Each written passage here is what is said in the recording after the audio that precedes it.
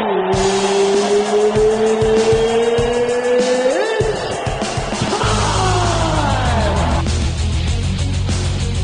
and gentlemen, this is the main event of the evening. All right, we're very happy that you decided to join us as we get tonight's Party of Pain started.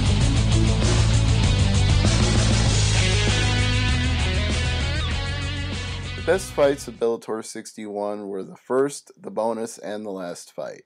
Vitor Fiana versus Brian Rogers was a pretty good fight. Rogers had a lot to prove, and so did Fiana, but Rogers was the one who made the best of the situation because it didn't work out too well for Fiana. He kept trying to get takedowns, and he kept getting hit with knees, and Rogers slowly but surely seemed to be pulling ahead in the fight, and eventually Rogers was the one who got a takedown. He landed a hip toss into guard, but instead of staying there, he just jumped right back out of it because he decided he'd rather be striking, and he was winning with the striking anyway, and it all ended with under a minute left as Rogers threw an outside kick and a right hand that hurt Fiana, and then he hit a flying knee that just absolutely wrecked him, and the fight was stopped. The official time was 4 minutes 14 seconds of round 1.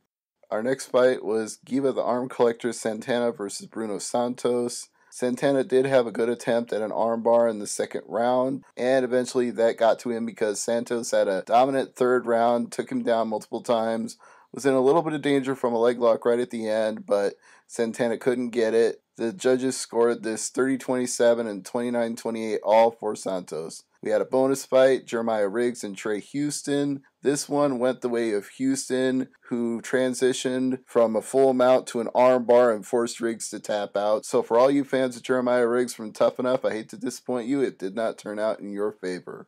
Then we had a fight that I consider a little controversial, both for what happened in the cage. In the second round, Vasilevsky was really taking over with the striking and hurt Victor O'Donnell badly and was just absolutely dominating him in the last couple of minutes of the round, just rocking him with shots over and over, and O'Donnell managed to survive, but to me that was a 10-8 round, and the third round, he knocked O'Donnell down and just pounded on him basically for the last 4 minutes of the fight, and at one point O'Donnell got up, but he was a walking zombie, his hands were down, he had no defense, so to me that was 2 straight 10-8 rounds, but all of the judges gave it 29-28 to Vasilevsky.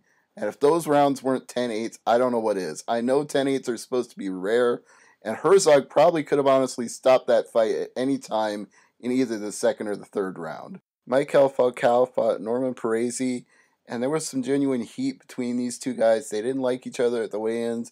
They didn't like each other in the fight. And in the second round, when Falcao started to hurt him, Parisi was smirking at him and saying, "Bring it on." Even though he was saying it in French, the body language made it pretty clear what he wanted. And Falcao was more than happy to oblige him. And Falcao was able to land a lot of good shots, but there was a lot of drama with both guys throwing late shots after the bell in the second and the third round. Ultimately, though, it did not make a difference for Parisi because he just spent too much of the time on the bottom taking damage, and even when he did sweep to a takedown in the third round, the amazing part was Falcao was doing more damage from the bottom. He was throwing hammer fists on his back. Again, to recap, all of the fighters advancing in the middleweight tournament tonight in Bellator 61 are Brian Rogers, Bruno Santos, Slava Vasilevsky, and Michael Big Rig Falcao. Then we move over to the Ultimate Fighter 15, which just finished live. Dana White flipped a coin, Uriah Faber won the coin toss, and chose to pick the first fight rather than the first fighter.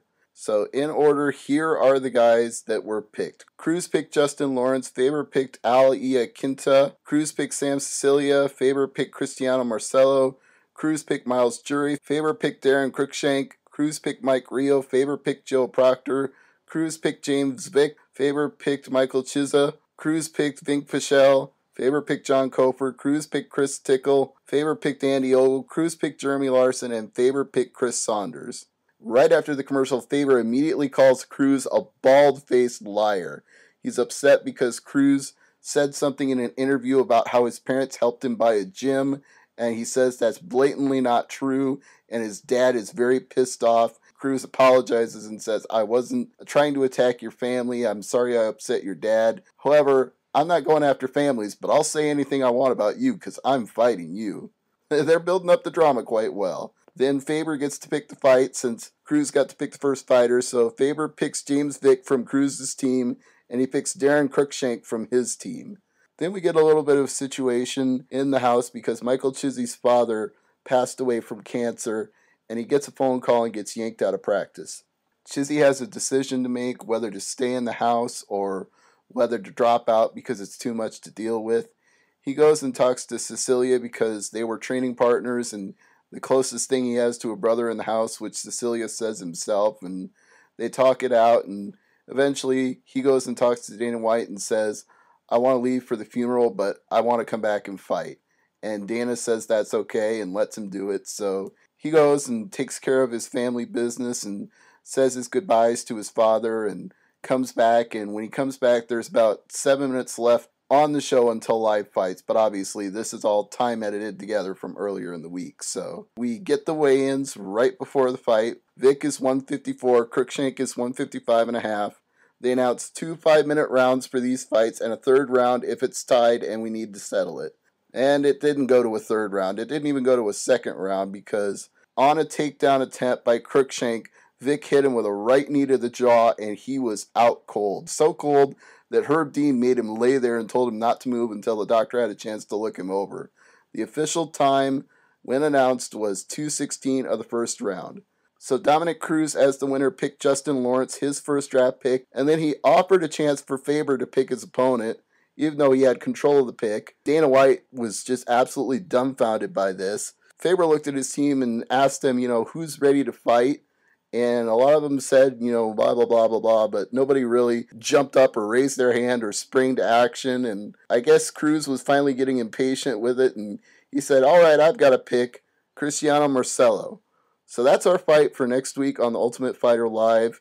It will be Justin Lawrence from Team Cruz versus Cristiano Marcelo from Team Faber. One more time before we wrap up the Friday's 5 minutes of MMA. These are the teams. Cruz has Lawrence, Cecilia, Jury, Rio, Vic Pichel, Tickle, and Larson. Faber has Iaquinta, Marcelo, Cruikshank, Proctor, Chizzy, Kofer, Ogle, and Saunders.